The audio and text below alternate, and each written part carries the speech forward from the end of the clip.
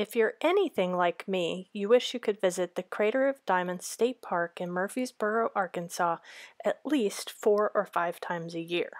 Until recently, the only way to get gravel to look through at home for diamonds was to purchase it in the gift shop of the Crater of Diamonds State Park. Now, Glynn Worthington, the guy who literally wrote the book on diamonds, is selling boxes of unsearched lamproite from his website.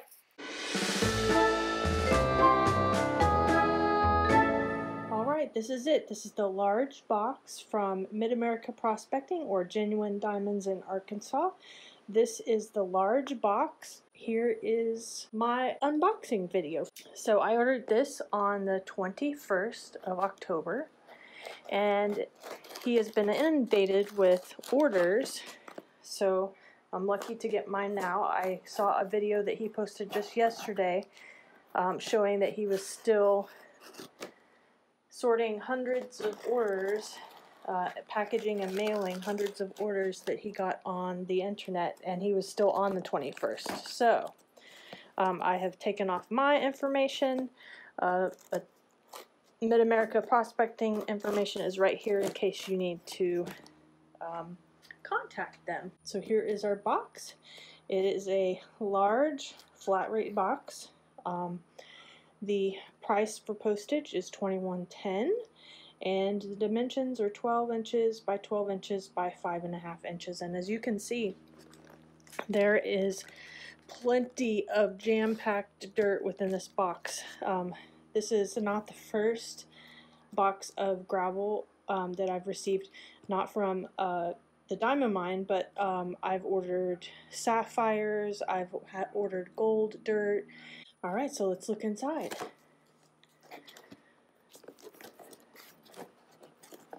And he's taped on the inside too. Let me get my sharp object. Alright. Really great packaging job. There's virtually no leak, and it's even taped on the inside black plastic. So the tape will come right off.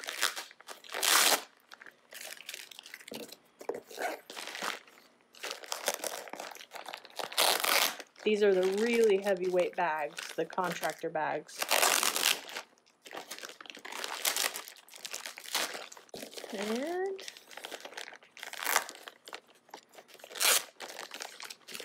right here off the back we have a card, nice business card with contact information, and our Ziploc bag full of heavy material. And so he included heavy material inside each of the bags so that you know what it is that you are looking for. These are what you get at the crater when you wet sift and learn how to concentrate the gravel by using the Saruka, or box screens. These that we're looking for are quartz, spinel, chrome diopside, and pyrope garnets. Your garnets will stick to a rare earth magnet. Alright, and inside, now it gets a little dusty in here, we have some fresh lamproite. Okay, and if you see the bits of lamproite,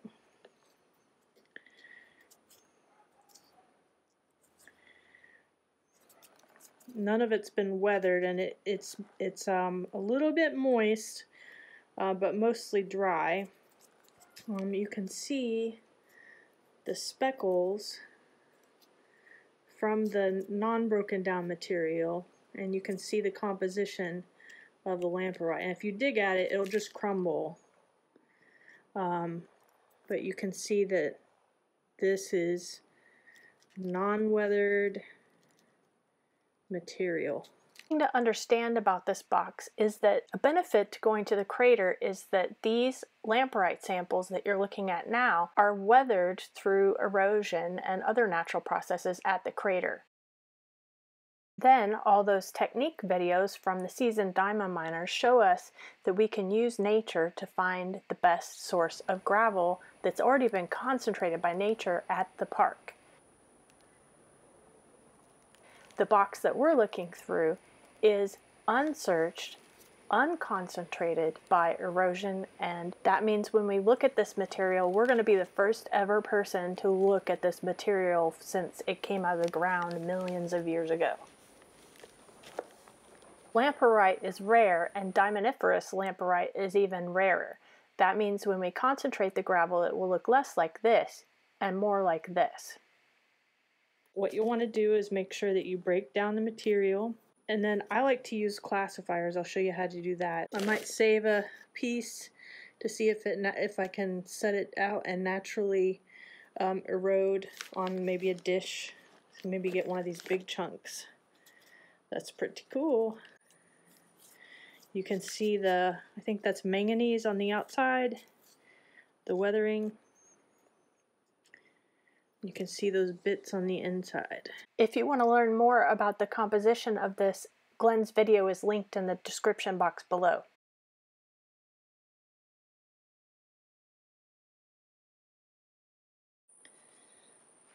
Alright, so this is the materials I use when I go to the crater. I have my MadGrip gloves. I have two right hands.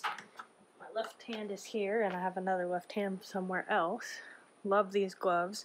They're very grippy. Have classifiers. This is a set of 5 classifiers. They stack neatly on top of each other. They also fit a 5-gallon bucket. Other classifiers are here, and they're in different size meshes. I have my 11-gallon tub. This is what I put water in. And then the 5-gallon buckets. If I'm gold panning, I'll use the gold pan, and if I am looking for diamonds, I'll use the Saruka.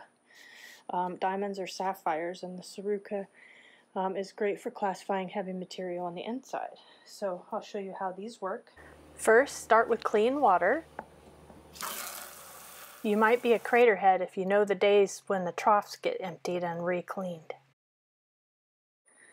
Okay, for classifying, you want to put the smallest mesh on the bottom, and then put each smallest mesh consecutively up.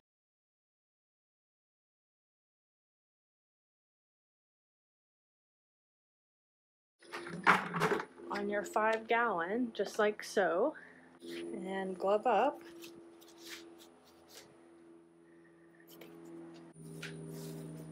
I highly recommend a scoop of some sort. So, big clumps, you can scrape to break them up, or you can use a pick. I'm just going to sort a little bit of the mostly decomposed material.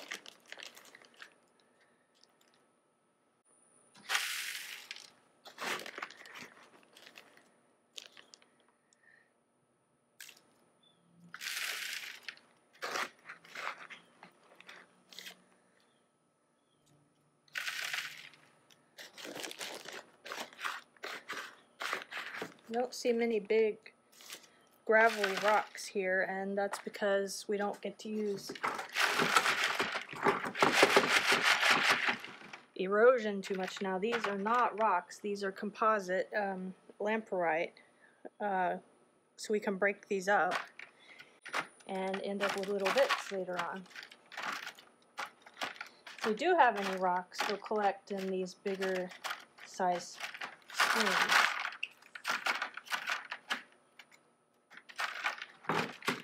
Okay, so I might have one bucket to save the bigger material that hasn't eroded down yet.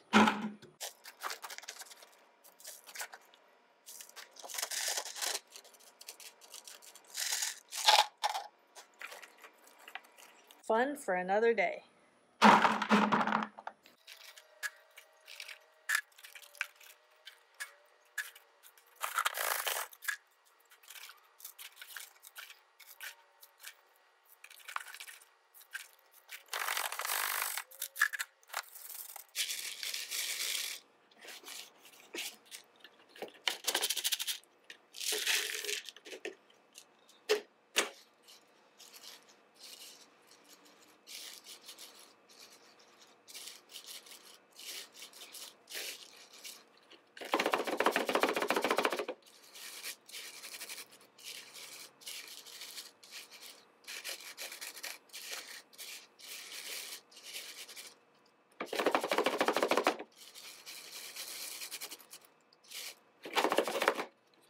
Another benefit to the crater gravel is that the silt has already been washed away. So when we put this in the water, it's potentially going to be extremely muddy.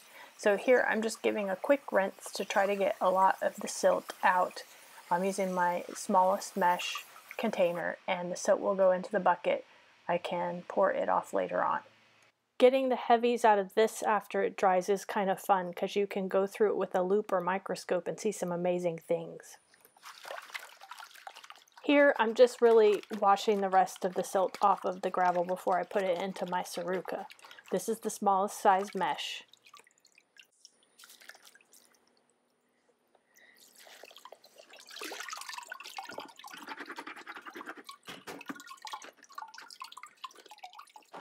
Now, using a rocking motion, I'm going to create a hill in my middle of my Saruka, and you turn and then repeat.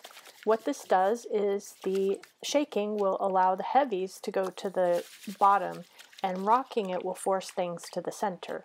When you turn it, it will force things back into the center the opposite direction.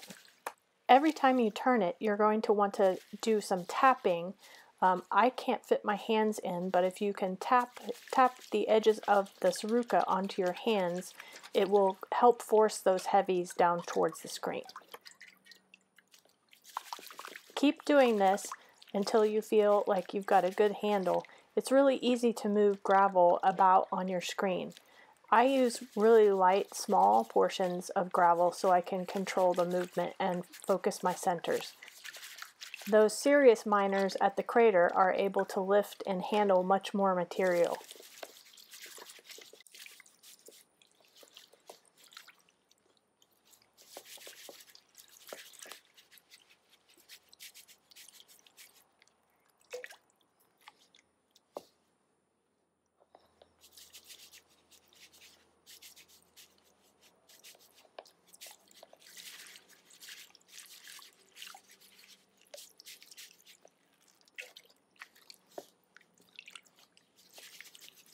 Once you get your center where you think it's perfect, then you're going to want to lift it out and set it to the side to drain.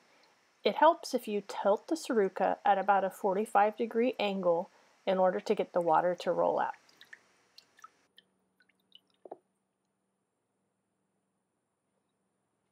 Normally at the crater, you would create a bed of gravel in order to flip your Saruka onto so that the gravel won't bounce. So I've set up a towel and a pillowcase here so that when I flip the gravel towards me, that the gravel bounces less. Now you can see in the middle that my center is quite small. That's what's going to happen with this kind of gravel because it hasn't been concentrated. You're going to take a scoop and scoop up the heavies to save for later drying and sorting. Resist the urge to touch the gravel before you scoop it out. You can actually force diamonds down to where you'll never see them and miss them before you have a chance to scoop. Next, just flatten out and repeat the process again. So what do you do after you get your centers done and they're wet and you want to look through them? Well, this is the best way. Turn your oven on and put your centers in the oven. They'll dry much faster, and then in just a few minutes you'll be good to go. What you see here is the heavy material that Glynn sent for us to look at before. And as you can see, there's lots of spinel. I found a couple garnets in here, lots of quartz, and other heavy material that's insignificant. No diamonds.